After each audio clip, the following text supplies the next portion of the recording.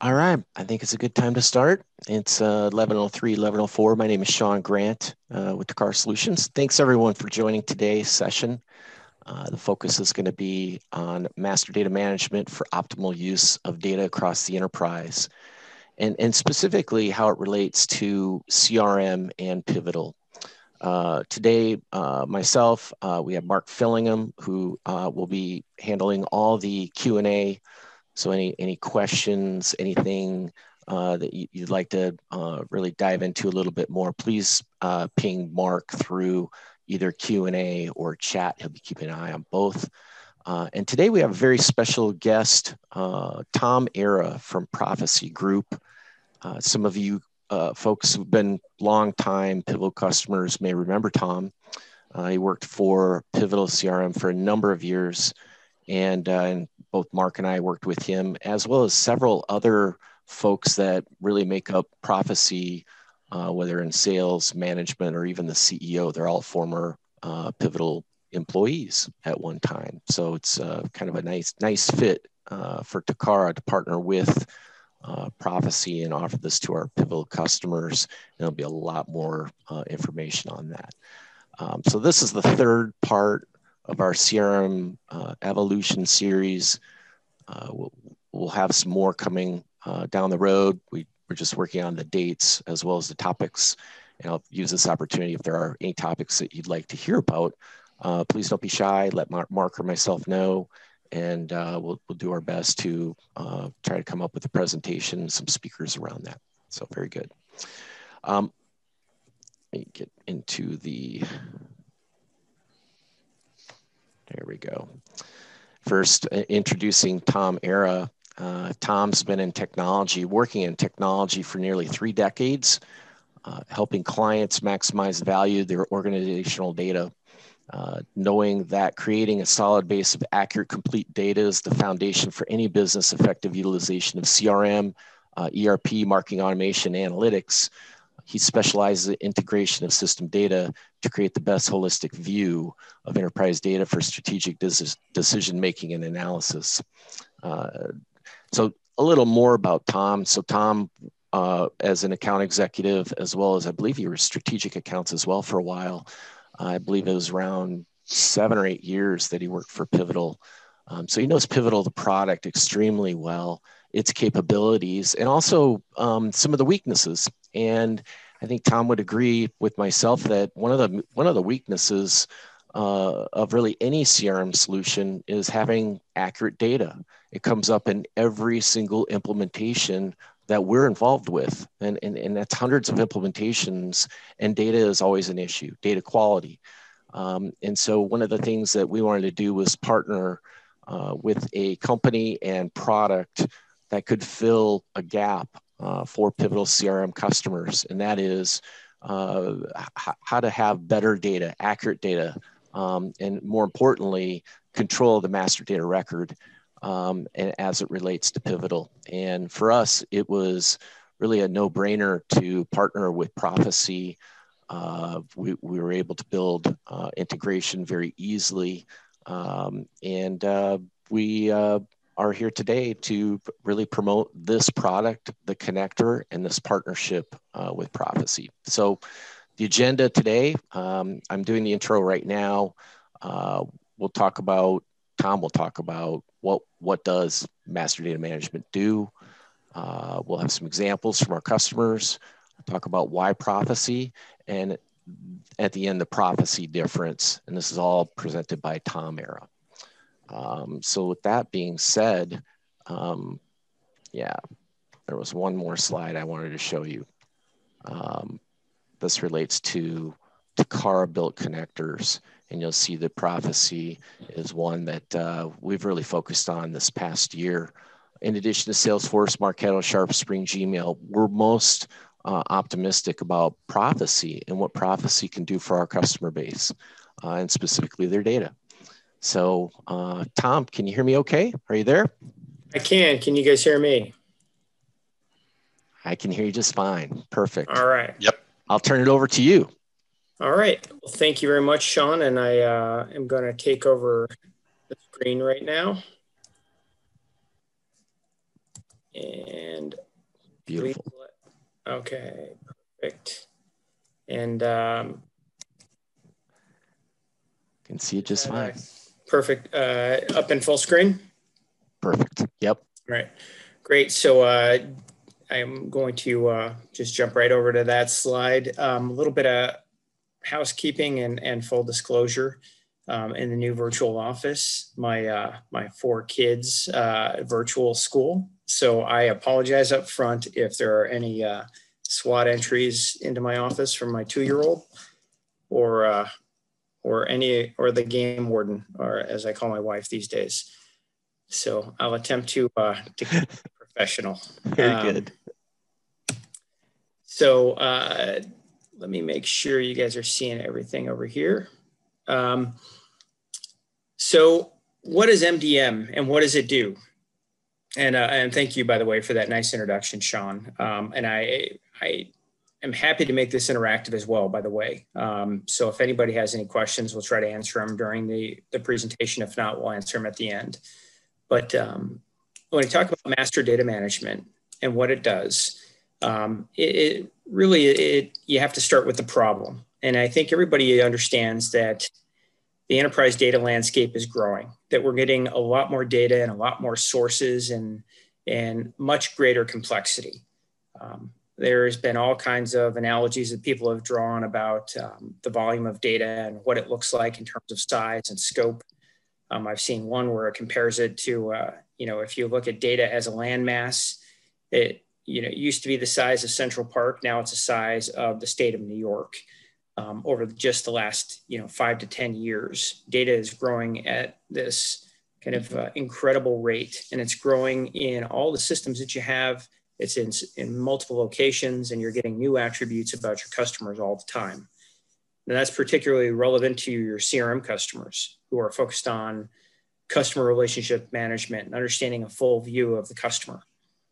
And with a solution like Pivotal, which is near and dear to my heart, as Sean mentioned, you have this great flexibility where you've added a lot of custom capabilities and a lot of custom fields around your customers. As you collect more and more data, Pivotal is a great place to put things that didn't otherwise fit elsewhere, but it's hard to keep track. And anybody that's had a CRM system, any CRM system for any length of time knows that you cannot keep it 100% clean. You cannot remove duplicates. And then if you add that to all of the other systems that you have and all the other locations and potentially grew through acquisition or acquired new systems or changed over to new software technologies, in many cases, that you have 3, 4, 5, and we've seen as many as 45 different locations for the same records in some of our customers. And with that size and scale of complexity, you're always going to have issues. So once you encounter these issues, you realize that the very basic business questions that you have to answer every day in order to service your customers, in order to operate as a business, become a lot more challenging to answer. Simple questions like, how many customers do we have? If you ask a large organization, how many customers do you have? You may get a room full of different answers depending on how many people you ask and what different departments. Are these two vendors the same? What if you're buying products or you have multiple suppliers? In some cases, you may be buying different products from the same supplier or subsidiaries of suppliers. And then how much do we buy from any one supplier? The number of questions that you have to answer like this every day are probably unlimited. And as you know, it takes a lot more effort to get these answers than it used to just a few years ago. So that's what MDM does. Master data management is meant to kind of solve this riddle, put the puzzle together so you can get to these questions without having to run a report or go through a month-long consolidation at the end of every quarter. Helps you to get these answers and actually keep them in place real time so that it isn't that big of a struggle. And if you've encountered these issues, this is going to sound like maybe it's too good to be true or a much bigger effort, but that is what master data management is designed to do. So how do we do that? Well, again, you take a look at the problem. What do you have? You have data growing in volume, complexity. inconsistent, unreliable information. And on the other hand, or on the other side of this, you have all the different projects that you need to accomplish. You have to get at, and let me move my picture here real quickly. You have to get to enterprise insight, regulatory compliance. You want to be able to compete. And then you have to undergo, in some cases, a digital transformation to really service your customers, to harness your data, to take full advantage of all that information you've collected, to service your customers and to compete in the new world of digital intelligence. And master data management bridges that gap, or bridges that chasm, if you will, by creating a truth across all of your enterprise data landscape. It does it through a few different features, and we're going to dive into those in a little bit. Data quality, data governance, and data harmonization. So where else does MDM fit? And is it just around customer data? I know that a lot of you folks are focused on CRM. Some of you may have other jobs as well that you have to deal with other systems, but customer data is only one piece of the picture. It's a huge piece. In many cases, companies can't operate without customers. I've learned that early on. But on top of having customer data, you're going to look at other types of data. You've got product data, facility and location data, supplier data, item masters or part masters, and it goes on, including things like reference data or industry-specific information. If you're in like financial services or healthcare or insurance, or you name the industry, you're going to have specific data that you have to keep track of. And it doesn't always fit neatly into your applications that you have in place. And then you get additional silos of data or those desktop databases that are stored in Excel. So how does master data management help? Well, master data management at its heart does 4 simple things. It first looks at all the data across your systems, the records. In this case, I'm looking at company data or customer data. It could also be your suppliers. It could be your parts. It could be your facilities, assets, et cetera. In this case, we see that Deb Varchi, who I worked with 20 years ago at Standard Pacific Homes, was then merged with another company called and became a company called Cal Atlantic. Well, Deb Varchi didn't change, but somebody else interacted with her over those 20 years, and she doesn't go by Deborah anymore. She's now Deb. And when I put in her record at Cal Atlantic, I misspelled it. Well, it's the same person. And then Cal Atlantic got acquired by Lennar Homes. And now she's gone back to Deborah. And I've put her name in again under Lennar. And now I've got 3 records for Deb Varchi. Nobody made any mistakes with the exception maybe of the spelling, but it's the same person and the same company. And now I have 3 records that are all duplicates in one system that were put in properly, followed proper procedure, but are now causing me issues when I go through and try to do reporting. So how does MDM fix that? Well, this could be happening across your CRM system. It could also be happening across your ERP or other systems. First thing we do is we correct the data through a series of fuzzy logic or fuzzy matching.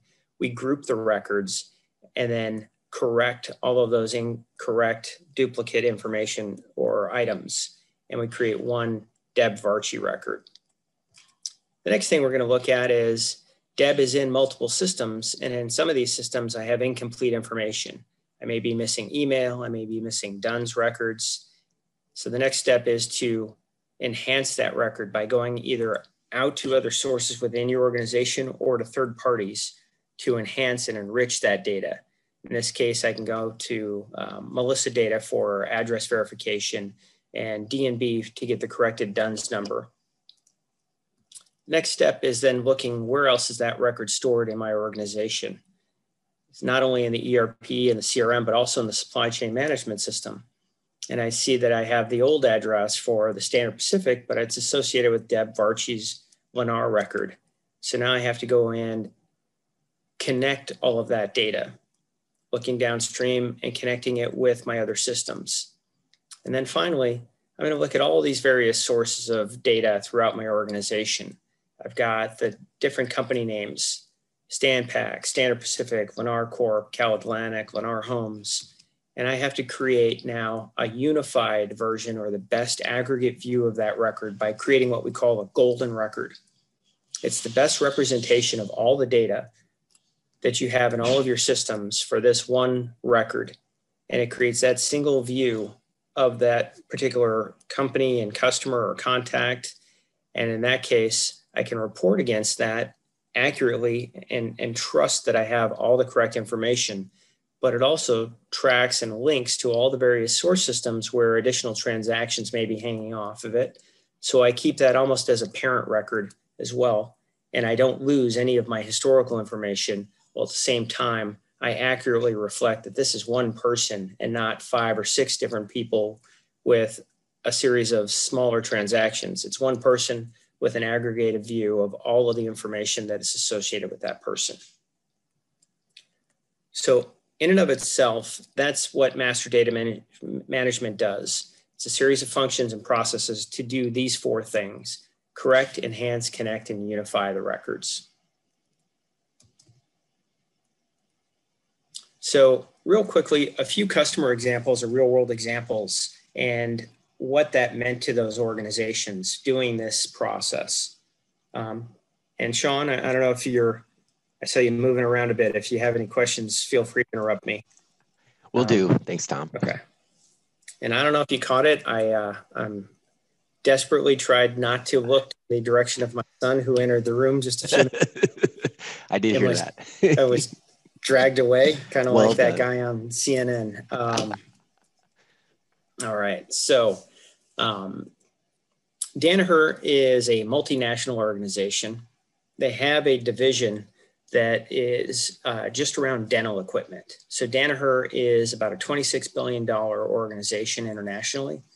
The dental division does about $6 billion in business across dental practices worldwide. So what that means is that they sell things like dental implants, dental chairs, x-ray equipment, everything that would supply a dentist or an oral surgeon's office.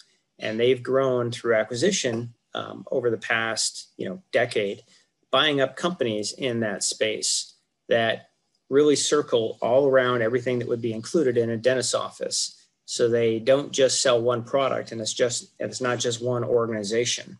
It's a series of companies that they acquired. And each one of those companies had their own view of the dentist. In some cases, or in this example, they have Nobel Biocare, who's selling the dental implants. And then they have CaboCare, who is selling all of the equipment that goes into a process of installing dental implants into a patient's mouth. And they had about 6 or 7 other businesses in the same space. Each one of these organizations has their own ERP system, has their own CRM system, and they all circle around the same customers globally. Well, their goal was to cross-sell and upsell between all the different divisions within Danaher Dental.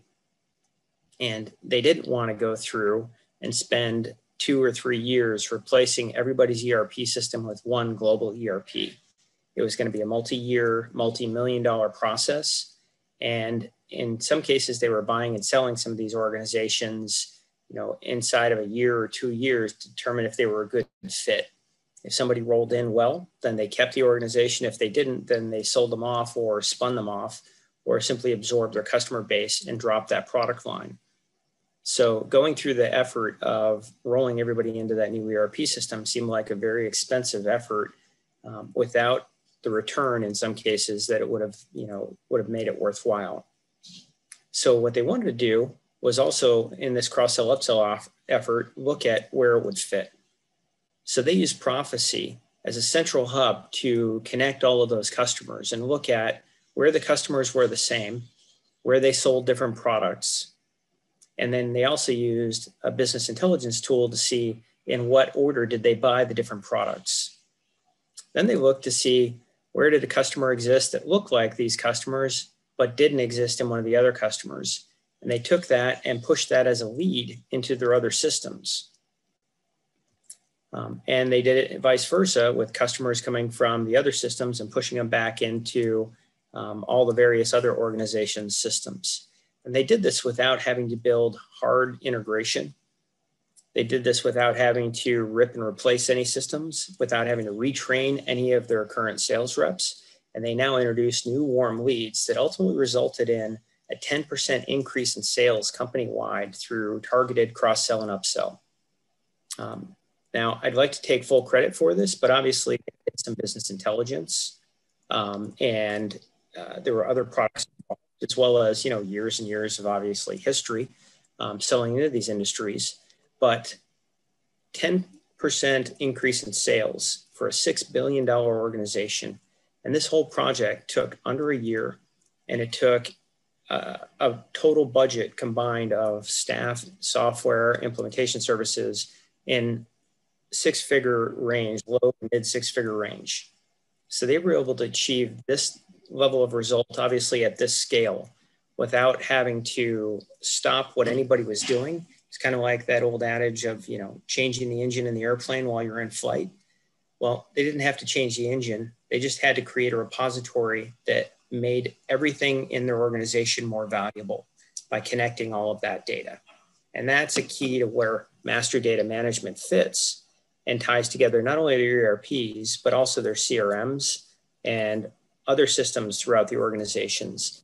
Creating a separate repository means I'm not adding a new system. I'm just connecting the data from all the other systems. I'm not ripping out your CRM. I'm making your CRM more accurate. In the case of many customers who have Salesforce, for example, a Salesforce of folks who are using your CRM, and they may be unhappy with the CRM system in place, and they want a new CRM because that's going to fix everything. Well, if you take bad data and pump it into your new CRM, it doesn't make the CRM any more effective. It just carries your problem over and puts a new face on it. Hey, Tom, I've got a customer I just want to share with our customers here that are on this call. Similar. So originally, many years ago, we built the Salesforce connector, and the idea was pivotal customers. A lot of them have pockets of Salesforce users, and we wanted to have a 360-degree view of that customer record, that information, whether you're in Pivotal or Salesforce. So we created the Salesforce connector, and we've sold a lot of it to our customers. But several of these customers have gone beyond that. They've acquired companies that have different CRM solutions. They aren't quite there to rip it out and replace with something, but I'm going to encourage them before they go down that path. If they go down the Profisee path, look at Profisee, because now, so one customer in particular, they've got 2 different Salesforce systems, a Microsoft CRM system, and they've got Pivotal. Pivotal and one of the Salesforce systems talks, the other ones do not. We've got another connect, we could sell them another connector to the Salesforce system, but you've got Microsoft CRM that we've not built a connector for. And it seems like instead of all these connectors, really Profisee is the way to go. You've got 4 different CRM systems, and this will be able to navigate through the right customer information. So you've got that gold record. Am I understanding that? Perfect. Absolutely. Perfect. Yep. Thank you very much for that example. That and we'll go even a step beyond as we move up down the presentation, but that's exactly kind of the direction that we're talking about is harnessing the power of the data. The systems are going to change, people are going to change, but the data is going to remain constant. And what you do with that data is what's going to make the difference between, selling more products and treating customers, treating them well. I think the promise of CRM, which I grew up on and started my career as a Siebel consultant, hard to believe, some 20, almost 30 years ago, when I was 2. And I was gonna say, you don't look a day over 30. Well, thank you. I mean, I'd compliment you, but you're just being, truthful. But in all honesty, the promise of CRM was that it was going to give you this perfect or this panacea, the view of your customer. that would give you the ability to interact with them no matter what the condition. And in many cases, it went leaps and bounds beyond anything that was ever there before, and still provides huge value to customers. But anybody that's lived with a CRM system knows that there's gaps, knows that there's problems. You can't defeat people putting in bad information. You can't change the fact that you've grown through acquisition or that there's multiple versions. And there's always going to be another system where you have some information that would be relevant to some conversations. And master data management was designed around not only that problem, but as I'll show you in a little bit, solving some of the other problems across other types of systems and other types of use cases beyond just the customer. So one of those other customers that we dealt with, and I won't go into as much painful detail as I did with the last one, but hopefully this is interesting to you guys. Domino's Pizza, who many folks are familiar with, global brand, sell pizza and they'll get the pizza to your house in 30 minutes or less. Well, Domino's grew that brand through the concept of not just being a pizza company, but being a logistics company. And all of their systems were designed around getting a pizza to your house in 30 minutes or that pizza is free. What that meant was when I designed a system, I tracked where that address was, and their incredible growth created incredible technical debt because they collected information about addresses. And in this case, John Smith called in from home, which was 123 Peachtree Road. He called in an order from his friend's house, and that was at a different address. And then he had entered online orders from work, a third address. Domino's tracked 3 different customers in this case because they tracked addresses. They had no idea this was the same person. And as their data grew and their company grew, they created a database of over 1 billion transactions or addresses where orders came in. And they had no way of knowing who was at that same or at those different addresses, if it was the same person, if it was all different people. And that ultimately led to sending out coupons to all 3 of those addresses in this case, which was incredibly expensive. And they wanted to improve targeted marketing and to reduce costs of operations. And by the way, Domino's, and this is a funny story you'll hear in some places in the data world, what data geeks think is hilarious, is that the number 1 buyer of IBM data, and Domino's is a good example of a similar problem. Number 1 buyer of Domino's customer data was Domino's. IBM buys more IBM customer data from data aggregators than any other company in the world because of the disparity of their systems and the inability to kind of link them all together. They don't have single views of their customers. They have to go to third parties to get that information. Domino's was doing exactly the same thing. They were looking up information on John Smith from third parties, and they've had a relationship with John Smith for years, but they couldn't harness that power because their system limitations left them with only home address, work address, and these different locations without understanding who John Smith was. So with Profisee, what they did is they underwent a process or a series of steps that helped them to do what we call householding. And I'm sure many of you are familiar with that expression. Householding allowed them to see who is John Smith, who else is in John Smith's household, and what are all the different addresses or locations associated with John Smith. So they were able to take all these transactional records and determine who was ordering from all these different locations. And the net result of that was a vast reduction in marketing spend, not only through sending out fewer coupons, but I no longer had to go out and buy data about John Smith because now I could look up John Smith's entire order history across all of his organization or all of his different addresses. And on top of that, I could then say, hey, now that John Smith is ordering pizza from home, and there's my office assistant, John's ordering a pizza at work. Well, John also orders pizza for home, and he's got to go home eventually. So I can add on to my order and upsell him, in this case, products that he can take home. Breadsticks or soda for the ride home or whatever the items were. So they saw not only an increase or decrease in marketing spend, they were able to stop buying data from data aggregators, And they saw an increase in upsell and cross-sell with every order because they had a better single view of the customer and their order history and who else was in that customer's household. And that's a similar use case that's a target for MDM, or excuse me, for CRM, as I'm sure many of you have undergone or experienced. But in some cases, it's difficult to achieve if you don't have access to that data. CRM is great for the data that it has access to. It's got some problems with data quality, as some of you have experienced. And then it's also got the limitation of only being able to touch the data that's connected. MDM is designed to kind of aggregate data across all types of systems, not just your customer data, not just your ERP, but order entry systems, fulfillment systems, asset management systems. Any data that you have in the organization can be filled or pushed into an MDM solution because it's not a process-based application. It doesn't have the limitations where I have to redesign it every time I want to add new data or change my process flows. MDM is a giant data repository with specific capabilities around consolidating, cleaning, matching, and merging that data. So it's process independent, which makes it very powerful in a process-driven or application-driven environment. It doesn't have the same handcuffs that you have with your other systems.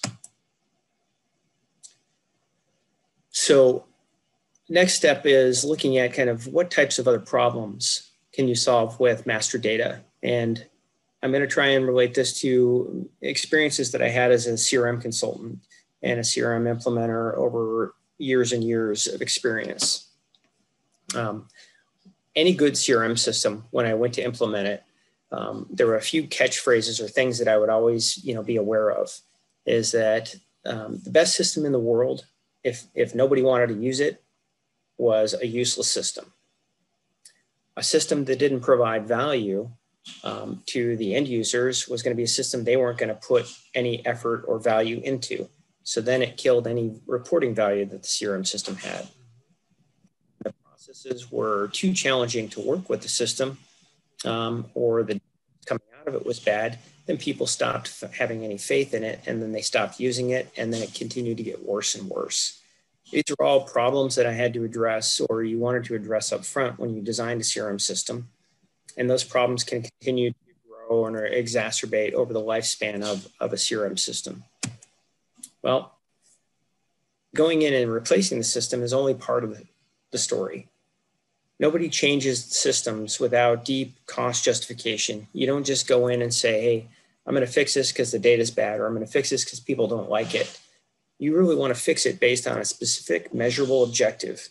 I want to be able to say that if I do this, I'm going to drive this much new revenue. If I do this, I'm going to reduce this cost of operation or retain this level of customers. Well, any business process or any project that you undergo internally should be driven by those types of metrics. And what we look at in the MDM world is business outcomes, not just data and data cleanup. I look at things like, am I going to drive better cross-sell and upsell? And what master data is taking into consideration is what products or what systems are going to be engaged when I want to drive cross-sell and upsell. And in cross-sell upsell, I'm looking at CRM data, I'm looking at ERP data, because I'm looking at not only the customer information, but also orders and my storage and my facilities, everywhere I'm going to process those orders. And that is going to involve multiple systems. If I'm looking at strategic procurement, I'm looking at my supply chain management system, my ERP system, my asset management system, inventory optimization, my facilities, assets, ERP, et cetera. And as you go down the chain or down the road, each process that you want to drive improvement in is going to touch multiple systems throughout your organization. So replacing any one system isn't always the answer, and very rarely is the total answer. Getting the data from all of those systems is really where you're going to drive new and improved processes. So master data is geared around extracting those data, and those data from all of the various systems, including customized systems. In many cases, it could be patient, drug, medication, or in financial services, it could be your banking systems, your ATM systems, could be your third-party or marketing automation systems.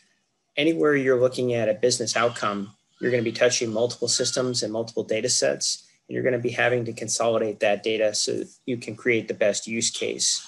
So replacing a simple system isn't always the answer. In many cases, it's actually going to create a new problem that you hadn't thought about before, and you'll have potentially unintended consequences. Now, it doesn't mean don't replace systems. There are new features always coming out. Technology evolves. Some of the things that CRM can do today used to take a ton of effort or were even undoable in the old days with old CRM systems. So you can leverage those new capabilities, but leveraging them without going and addressing the data at the heart is just going to be putting new features in place without, the solid foundation of clean data. Hey, Tom, I've got another example of a customer that that has invested a significant amount in middleware. They have a middleware, an integration team, and they've got 4 people that are focused on integrating all of their systems. They've spent, I would say, at least $2 million in software and professional services and building out the integration. And what would you say to a customer that says, well, we've got the integration team, and to me, or to that customer, that to them, that's more important is really using middleware and pumping data in and out of systems so that everything's kind of in sync. It seems like a lot more expensive, takes a lot more time. And I'm just wondering what your thoughts are in comparing that to Profisee. So middleware has a service bus, whether it's BizTalk or Tibco or Azure Data Factory or any of the extensive middlewares, or if it's custom integrations.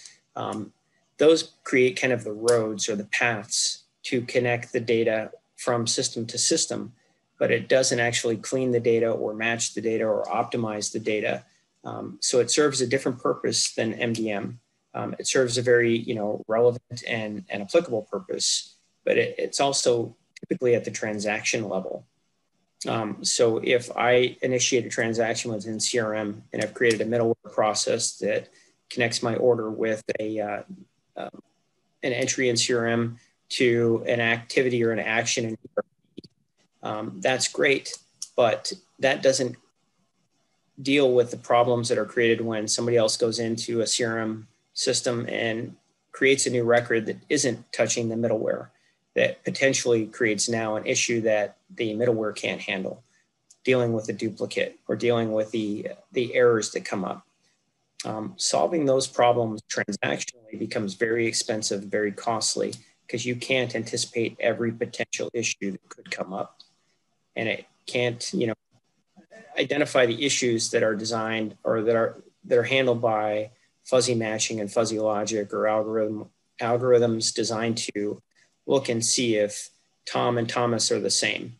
So there's a place for middleware, and we work with middleware vendors, but it doesn't replace what we're doing here with MDM in the sense of cleaning up the data and creating the golden record that you can trust.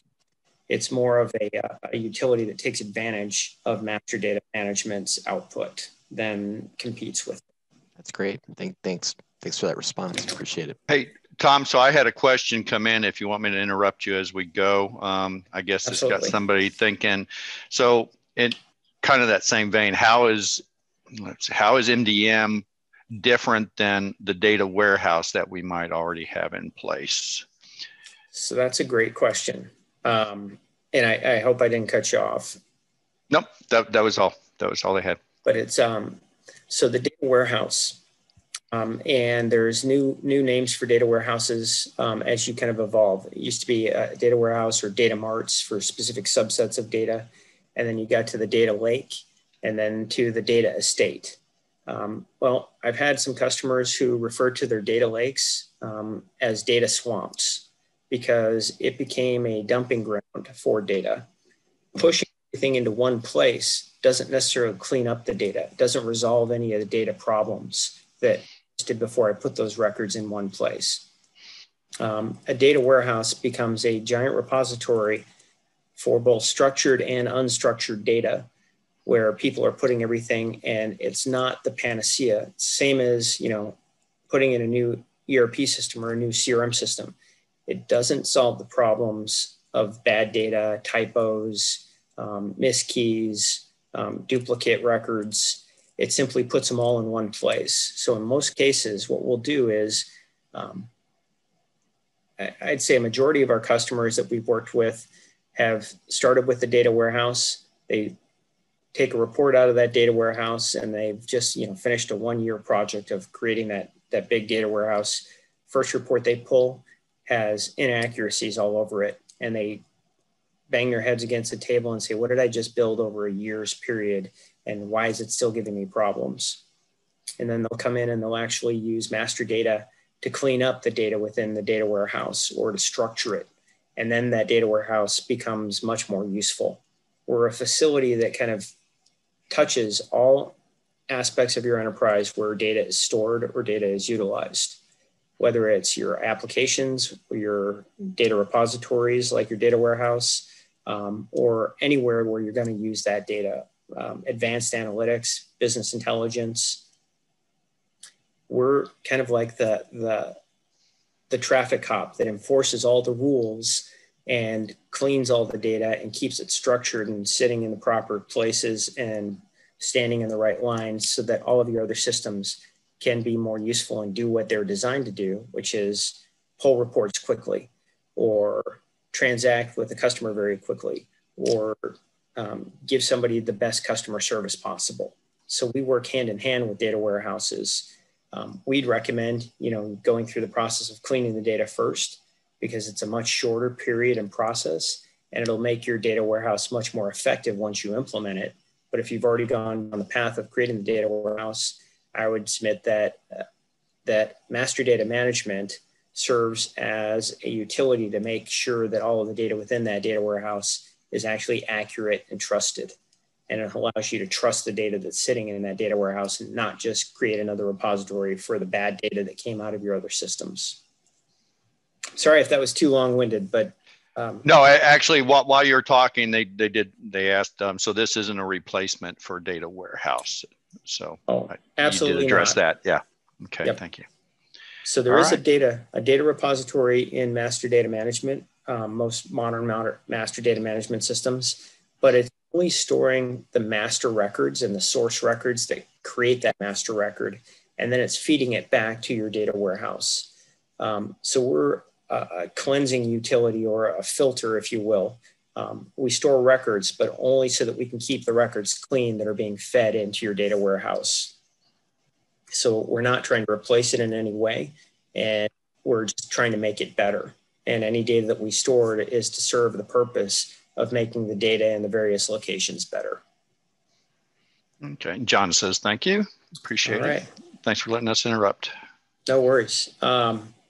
So observation, any real world business outcome will touch multiple domains or multiple systems.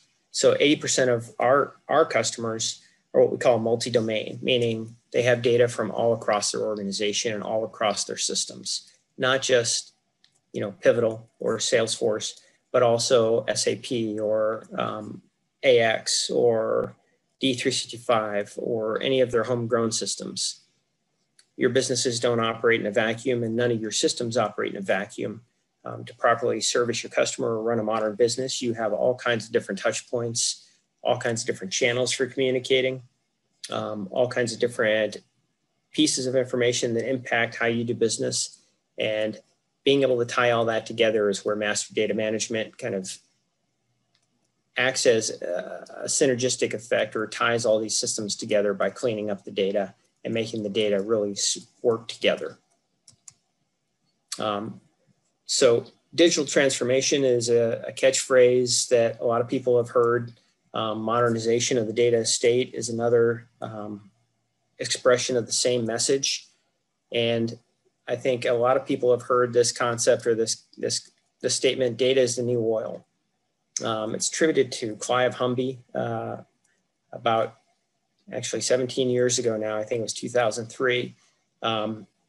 And the concept is that data is the new oil, the new gold. And people have for years and years looked at their applications like their ERPs as these workhorses. These were going to be the things that solve their problems. And if I wanted to improve my process by 2% and get customer orders out that much faster at volume, that 1 or 2% was a huge return on my investment.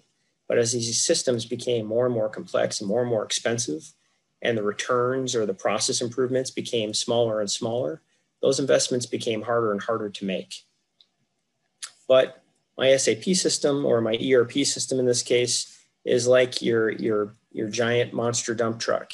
It serves a very specific purpose. It does that job better than anything else out there. It's purpose built, and it's gigantic in nature and in effort to make it work this way, because it's got 20, 30 years of technology and processes built into it. And then I've got my CRM that allows me to interact with my customers. It's fast, it's flashy, it's very adaptable. It gets me, the answers that I need quickly when I want to talk to my customers. These two systems cannot operate on the same fuel. And if I try to put in unrefined oil or unrefined data into these systems and feed them the same thing, I ultimately end up with a crash of those systems. No matter how cool it is, if you don't feed it the right fuel, it's going to blow up on you. It's not going to work properly. So I apologize for this graphic. It was meant to imply that the cool car crashed. And it's not really a gory picture. It's also kind of, it shows that this guy has been texting, and he, even after crashing his supercar, he's still texting.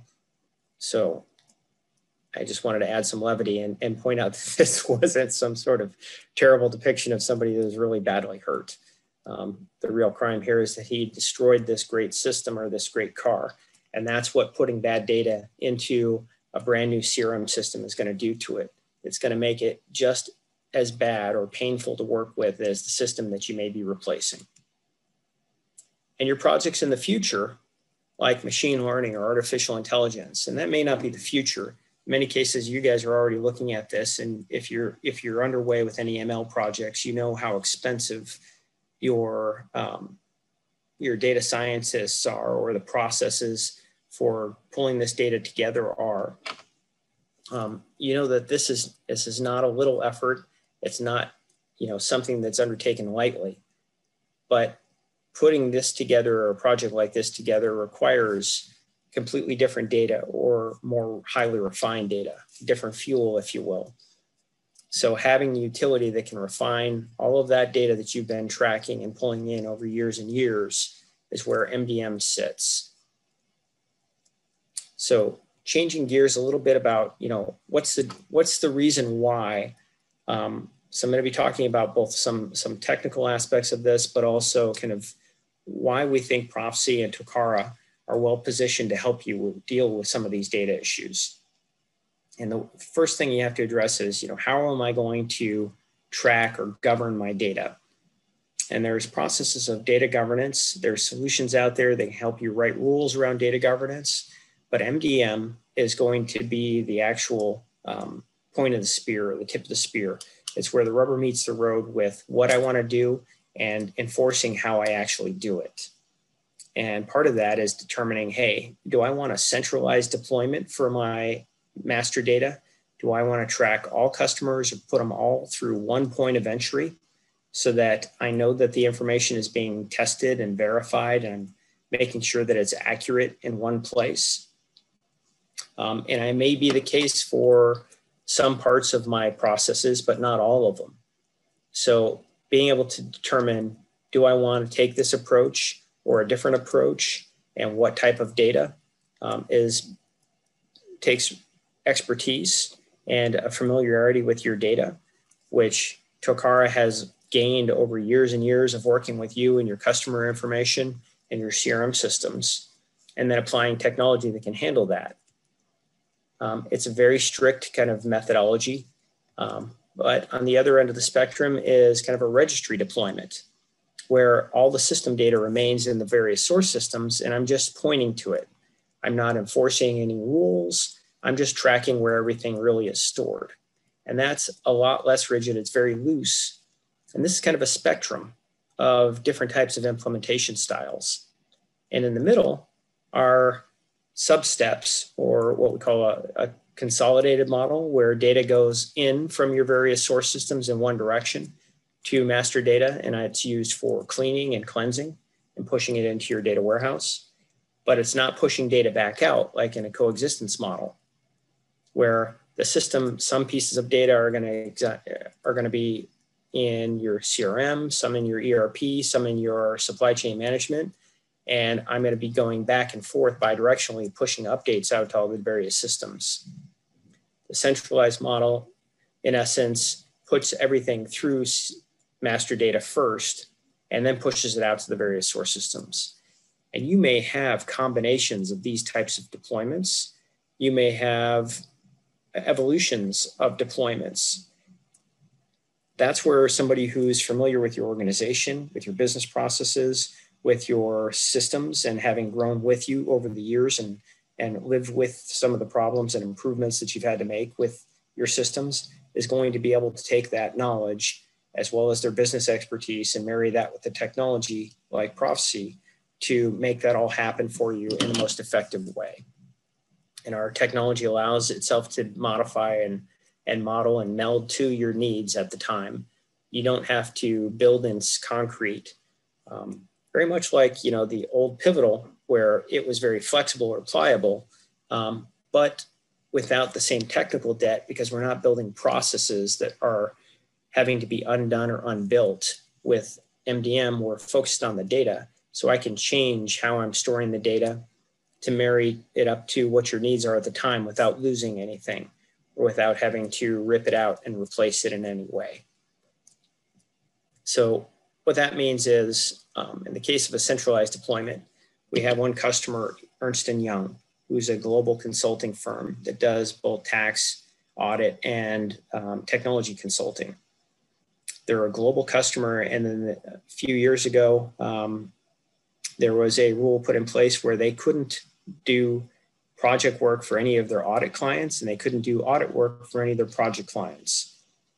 So they've got over 4,000 users worldwide who, every time they get a new customer, they enter that customer into their system, and they think it's going directly into their ERP system, but it's actually going into Profisee first, validating whether that customer exists, running through fuzzy logic to determine if it's a potential match or duplicate, comparing the names, the iterations, the versions of it, and all the potential logic that goes into creating a match. And then if it's a new customer, it pushes them directly into their ERP system. In their case, they've got multiple SAP systems. And they go about their business, and they are still using a screen that looks like SAP, and it goes directly seamlessly into their system. We do the same thing with Salesforce, with other CRM systems. And now through our partnership with Tokara, we can do the same thing with Pivotal. It allows you to not interrupt what somebody's already been doing, but now it takes it and runs it through this filter behind the scenes without the user ever kind of realizing it, and then pushes them down their path to the right system, or offers them the options if they're a potential duplicate and says, hey, this customer exists and they're already in this line of business. You can't do new tax business with them. And they now save a whole bunch of time and pain of, an expensive investment of servicing this customer, only to find out that they can't actually do business with them. There's other examples of all the different types of deployments, coexistence, where I may have the same rule around doing business with the customer, but at which location? Well, that might be a looser, rule, or it might be that the location is stored in my facility management system, but the customer data is stored in my CRM system. The products that they own or are buying is stored in my ERP system. And each one of those systems is owning those pieces of the data, but the whole overall record is being tied together with your master data management system, and making sure that it's not a duplicate customer ordering from the wrong facility, or ordering a product that may be now a different name because we've changed the name of the product, or something as simple as my old supplier called these red hammer 12 ounce, and my new supplier calls them 12 ounce red hammers. Those are all potential duplicates that could be cleaned up by master data and prevent you from having issues that are ultimately going to result in bad shipping, delayed experience for the customer, return orders, or customer dissatisfaction because the order that came to him was wrong or incomplete, or he got the wrong pricing because he has a pricing contract that's in place, but you didn't know that because the order entry system didn't track that it was the right name associated with that right record with that pricing model. Those are the types of problems that can be fixed by these different types of deployments. And that's where business expertise in association with Tokara has helped us to kind of marry process and the capability and the technology to tie your data and your business processes together. Sean, anything to add? Or I saw you move there a little bit, but no, sure. There was one thing actually. Thanks for asking. Okay. We are in process of building a connector between Profisee and Saratoga as well. I know we've been really focused on Pivotal, and most of the customers attending this are Pivotal customers, but Saratoga customers have this. In fact, a number of them have this challenge. Master data management is really music to their ears. In some cases, they've got integration to 10, 15 other systems. They've got 3,000 users. They've got, just the complexity of their data with these Saratoga customers. I think the Profisee is going to be a really good fit for that. So that's all. I was just thinking of that and wanted to mention that on this recorded presentation, because I know there's going to be some Saratoga customers listening to this afterwards. So my apologies for the interruption. No, great. Thank you. Thank you for the opportunity. Saratoga, I remember it well. Great customer base, very, very neat solution, very loyal customer base. Yeah. And it's an example of a great product where I'd like to tie information together with all of the rest of my enterprise and be able to do it confidently, pulling the wrong records. I'll just mention, and this is really for Pivotal customers and Saratoga customers. In most cases, they don't want to leave their CRM. They've got 10 years of investment, customization put into their system. And in a lot of cases, they love Pivotal and or Saratoga. So they just don't want to move away from it. But they do have these issues that I think Profisee can solve a number of these problems for them, where they don't really need to consider spending millions of dollars migrating to a Salesforce or something like that. So I think this is music to a lot of customers' ears. So. Absolutely. Yep. No, the first step is making sure you fully understand the problem. If the problem is the data, no system replacement is going to fix it. And fixing the data issue may change the scope and the effort that you're going to put into, the next step in that process. And it may be that you can extend the lifespan of a solution and keep it in place as, much, much longer. I've had customers who decided after cleaning up the data that they didn't have to replace their CRM system.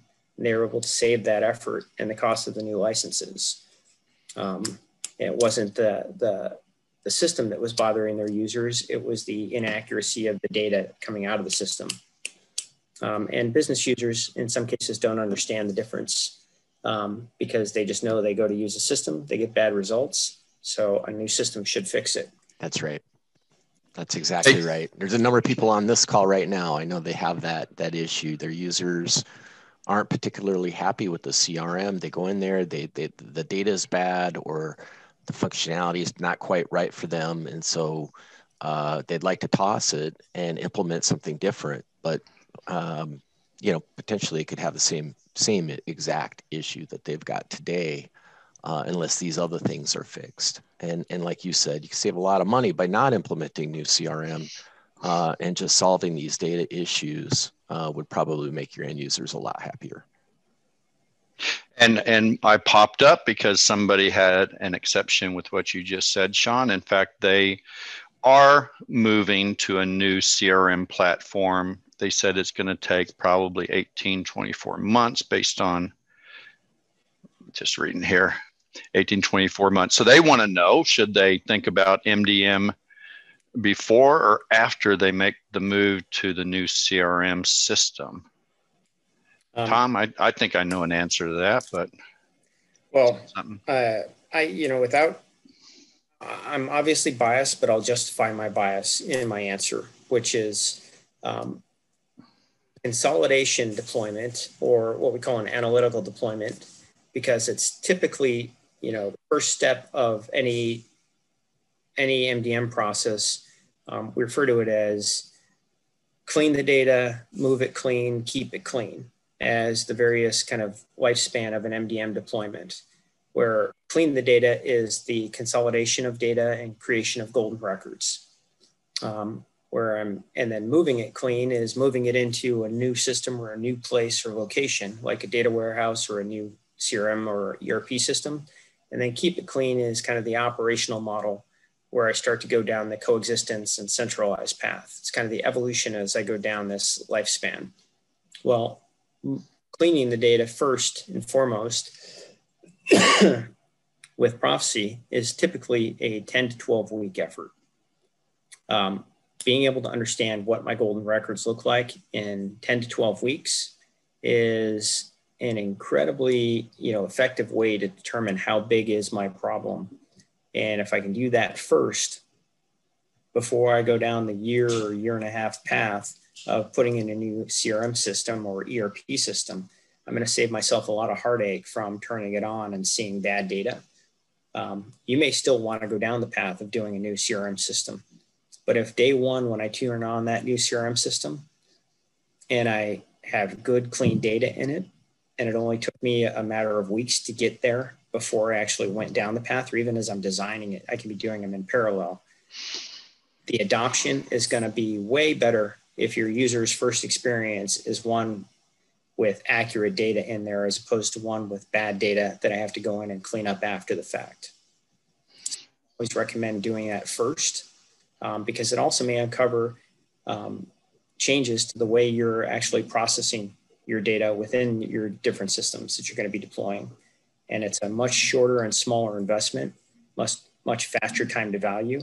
And you can be using that data for business intelligence and a series of other activities without having to wait until after you actually complete the longer implementation of the other process or project. I just wanted to add, based on all the experience we've had with moving customers from Pivotal to another CRM solution, that data migration, that's always the bear that gets you at the end here. If you don't take it seriously, you think you're just going to take care of that after you do all the migration of the application itself, you lead the data to migration to the end. That's spoiled more good migration projects for customers making that move than anything we've seen before. So that's something we always discuss at the very beginning. We don't wait till the project's going, Sean. And I'll just add to that in the past, that's been something that just even from my implementation experience, Pivotal, 20 years ago, that's always been the issue is if there's one thing that's underscoped and not understanding the magnitude of the data quality, it's the data cleansing effort and then migrating it into your new CRM system. It's always way more than you ever expected. And so we've taken steps to fix that. Like Mark just said, we address that right up front. We let them know. And there are some things that we do to look at the data and the quality of the data and what kind of condition it is. And we've got experience in estimating based on what we're seeing, what it's going to take to migrate that, clean that, and migrate that over to the new CRM system. But with the Profisee solution in the mix here, the quality of the data, it kind of honestly, it changes everything. It becomes easier, faster, it stays in place longer, because that's the other thing is once you get all that data cleaned up from your current CRM system, migrate that over to your new CRM system, within a year, it's going to be dirty again, unless you've got controls in place. And that's where really Profisee does a great job of solving that problem. So. Well said. And I I couldn't have said it any better. So I appreciate that input. We really, yeah, I hope I don't sound like I'm undervaluing any of the core application. I love CRM and Pivotal. I still love as an application. Still one of the best CRMs that I've ever used, and still can compete today. And they're still selling some of those old CRM systems. Even Siebel is still being sold by Oracle for a new name and a new branding, but it's still the same technology under the covers. When you have something good like Workhorse, like Pivotal, ripping it out isn't always the answer, and it still serves a very specific purpose that MDM can't handle, which is transacting and interacting with the customers effectively and flexibly. But it's not designed to do matching and merging and data enrichment the way MDM is. So everything serves a purpose, and we feel like the MDM market is extremely undervalued and misunderstood in many cases because it's not as flashy and as upfront. But working together with all of your other applications makes them much more effective as well. I know that I want to make sure that I don't run out of time here. Mark, how much more time do I have? Well, you've got 20 minutes till the bottom of the hour, so we're good. Great. Okay. So digital transformation, we effectively have stated throughout this process, requires master data management. So if you look at it in a nutshell, what am I trying to do with the digital transformation? This is kind of a summation of the various pieces or steps that I've covered here. What I want to do in a digital transformation is take all of my application information, and I'll try and use my mouse here, from my D365 or ERP or AX or SAP, and my CRM data, and my Pivotal, my Salesforce, my Saratoga data, and all my other application data. And I want to run it through some sort of process, and maybe even some data governance processing of understanding, what the different data elements are, because my CRM system has first name, last name, and my ERP calls it F name and L name, and my other systems call it name first, name last, or I only have one field for name, and it's first and last in one space. And a data catalog may track all that and kind of label what all the different fields are from the different systems.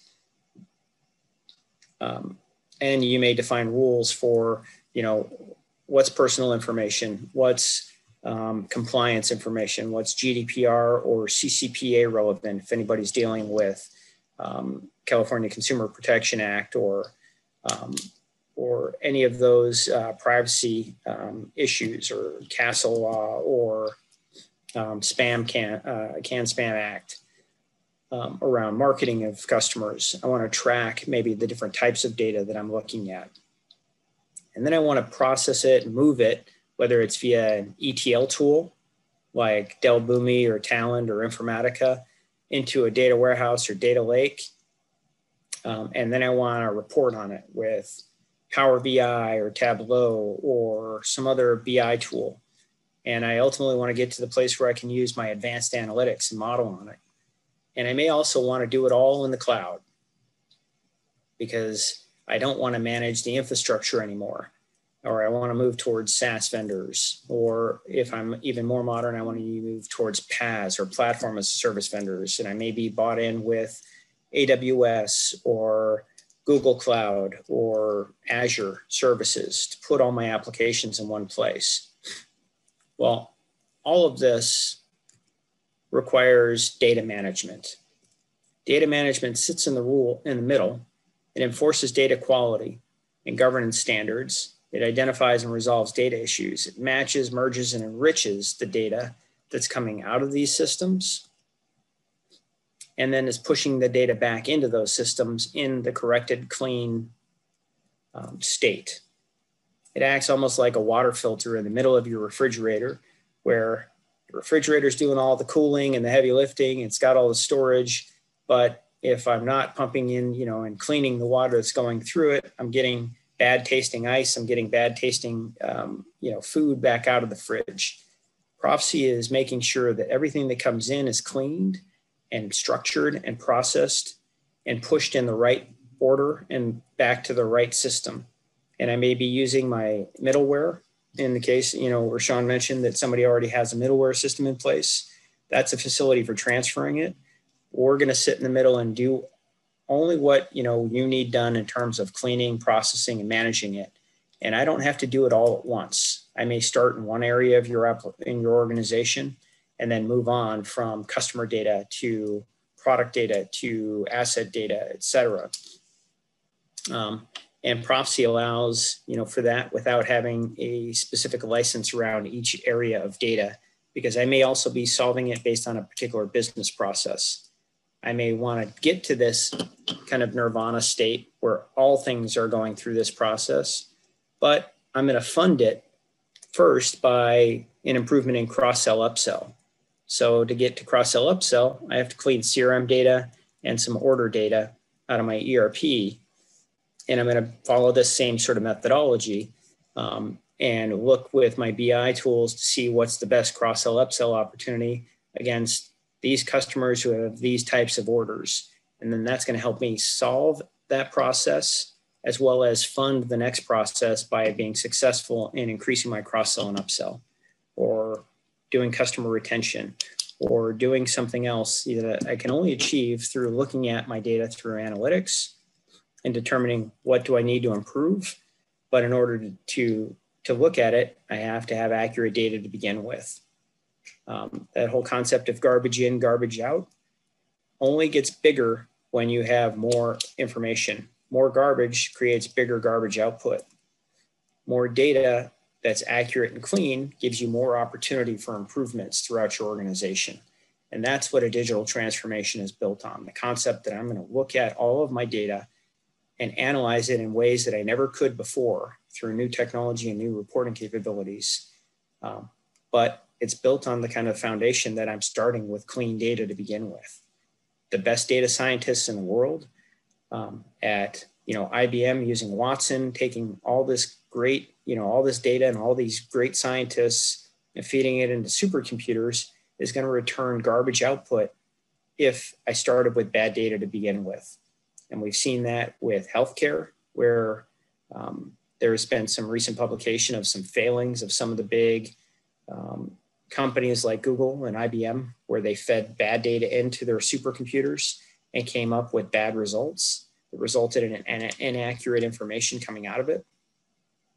So before I invest in those gigantic projects, a cost-effective process like master data management in the hands of professionals who have earned your trust by understanding your other systems and your customer processes like Tokara can be a very cost-effective beginning to a digital transformation that'll allow you to extract new value out of your operations that wasn't possible without these tools.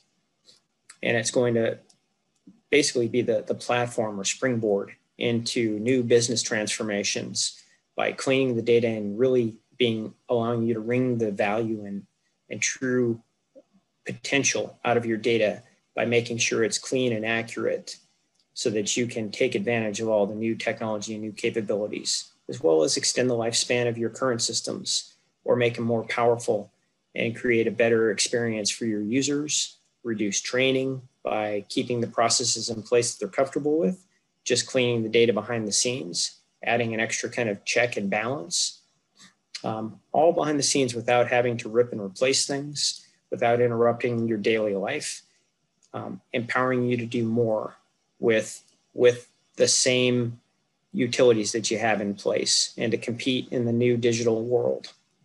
And that's really the promise and value of master data management.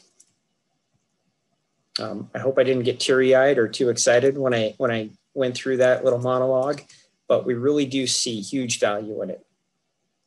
And the reason why we can deploy this so quickly and extract what we think is huge value in a very little time is because unlike some of the other technologies that used to do this, that grew through a whole bunch of different utilities that did each of those 4 foundational steps, the match, merge, or the correction of the data, the enhancement, the connecting of the data, and the unification of the data. We've built it all from the ground up in a single code base that can be installed in as little as 15 minutes in the cloud, or it can be run on-prem if you don't want to lose control of your data. You have full control over the system, and at its heart, it's putting everything into a SQL Server database, so you have full control over it. You never lose control of your own data. And you have unlimited access to it through standard SQL views. You're not going to some sort of black box technology that's hiding what it's doing from you. And you're able to tune it with no code, low code, easy to use workbench, very similar to being able to extract value out of Pivotal. The big value I thought in Pivotal when I used to implement it, when I used to work with it, was that you could teach somebody with business acumen how to use the Pivotal toolkit much faster than you could teach somebody in the technology department who was a good coder all the business processes that they needed to address. Because I married both easy to use, WYSIWYG sort of kind of look and feel, drag and drop capabilities to business problems, that's what the same metaphor that we've used with Profisee and why implementations are so fast and so cost effective. Consistent user experience, shorter learning curve, faster configuration. We have customers like MD Anderson Cancer Center, who started in one area and now has deployed this across their entire enterprise. They have now the largest database of cancer genetic markers in the world. And when COVID hit, they had to get to a place where they could analyze COVID treatments against cancer patients, and they had to do it in a hurry. And what they did was took all of the data that they had from their cancer marker database, structured it through Profisee, fed it into a database, and then married it with symptoms from COVID, again, structured through Profisee so that they could build this taxonomy. And in a matter of weeks, they built a data set that they could then feed into an ML process or an AI, artificial intelligence model, that allowed them to start looking for treatment options and outcomes, and looking with all of this powerful kind of new technology. It could take all of that and create now treatment paths for cancer patients that were dealing with COVID. They did that process with their own team internally in a matter of weeks with the Profisee platform, something we're very proud of, that they didn't need to go outside. They didn't need to spend months or years coding. They were able to do all of the data that they had, take a tool that they were familiar with because of managing other aspects of their data, and create outcomes that were impacting real world lives and saving lives, all with the tool that they already owned. Great story.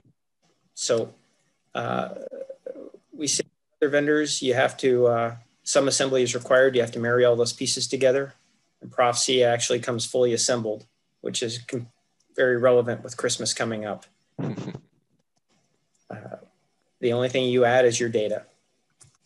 And then I will close out on this. This is a quote from Gartner. By 2021, 75% of large enterprises, the office of the CDO or Chief Data Officer is going to be seen as mission critical, comparable to IT, business operations, HR, and finance. The world understands how data is driving changes, and master data management allows you to harness that. And practitioners like Tokara, with experience in not only MDM, but also your business and your data warehouse and your reporting, are the perfect partners for actually achieving value and achieving it quickly. And I can talk to you about our placement on the Magic Quadrant,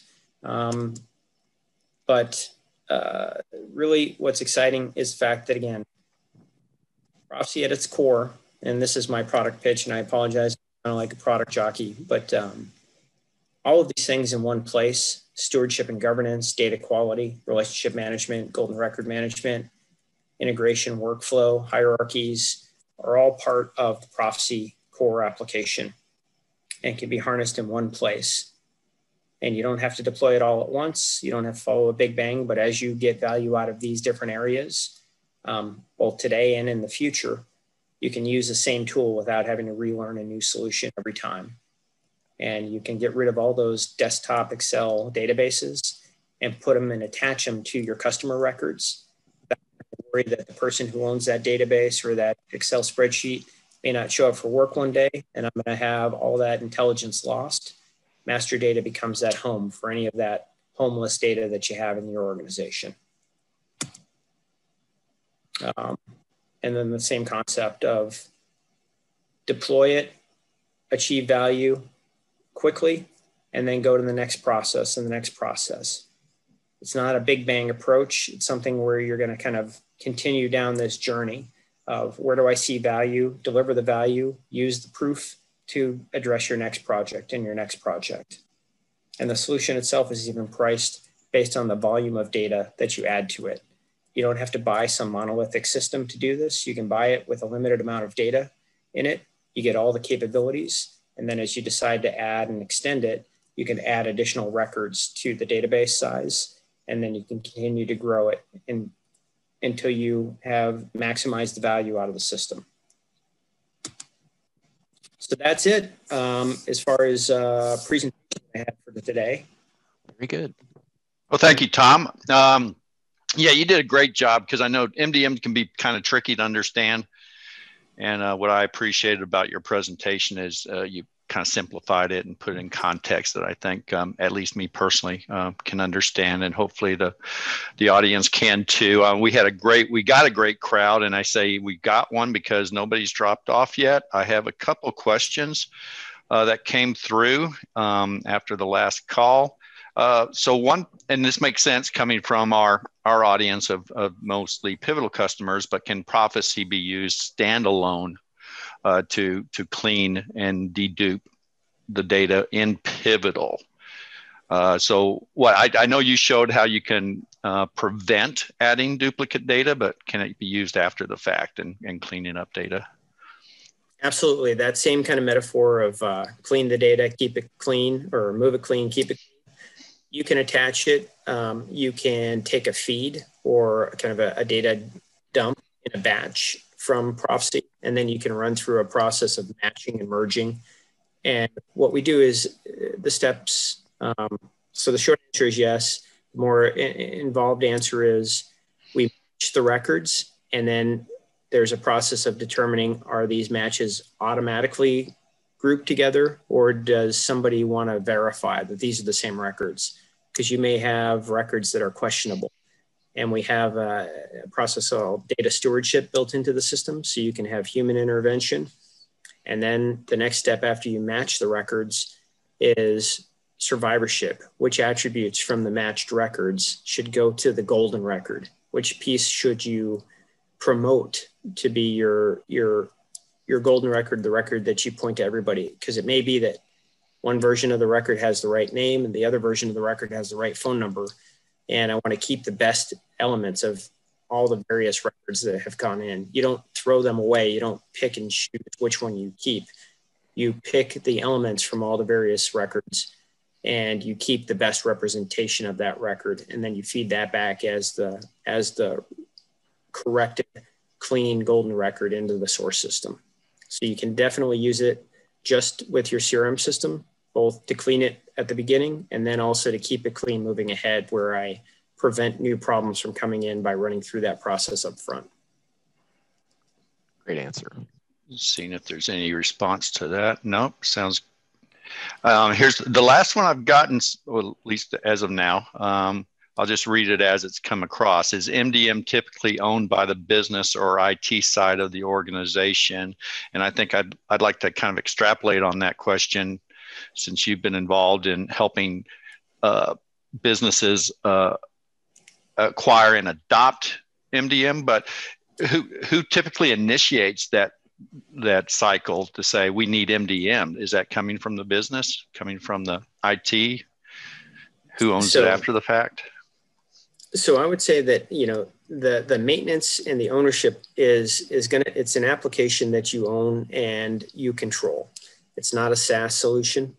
It can be managed by a vendor if you want it to be, but it's your data, and typically people don't want to lose control of their data, even if they put it in the cloud.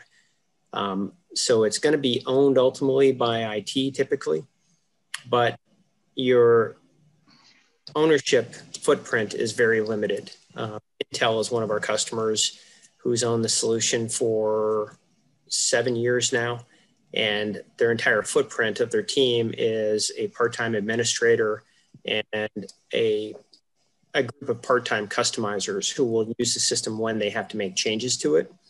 And it manages billions of records behind the scenes, everything that comes in through their point of sale systems, everything that's non-SAP data at Intel goes through Profisee at Intel. And it's got a very small administrative footprint. It's really a team of about 3 people overall. But the business users interact with it every day. And the stewardship screens are rolled out to the business users because you want the people closest to the data validating and making the changes to the data because they're the ones interacting with the customers. So you push it out to the business to own the processes of cleaning the data, but IT manages the system behind the scenes with a limited effort. Thank you, Tom. Very Appreciate that. We are coming down to the bottom of the hour. And if there's any more questions that pop up after the fact, please feel free to get a hold of me, Sean, or if you're working more closely with John Hopkins or Steve Lukowitz, feel free to contact them. And of course, we have recorded this. We'll make this available to all the participants. If you feel like you want to review it, feel free, or pass it along to somebody else within your organization and share this information. You're welcome to do that as well. And so Tom, thanks. And we'll be sending out a link for the recording. It will also be on our YouTube channel. It will also be available or linked through our website. So very easy to get to. And I want to give a special thanks to Tom Era for spending time with our customers and speaking to them about MDM and really making the case of the value of MDM. And I think there's going to be a lot of our customers very interested in this. So thank you very much, Tom. Appreciate it. And it's great to see you as well. Great to see you. Thank you. Thanks, everybody. All right. Thanks, everybody, for joining. And I want to wish everybody happy holidays. And we'll be resuming these in January. I don't have the date yet or the topic, but we'll be announcing that in a couple of weeks. So enjoy the holidays. And thanks again for joining. You have a great day. Bye-bye. Bye-bye.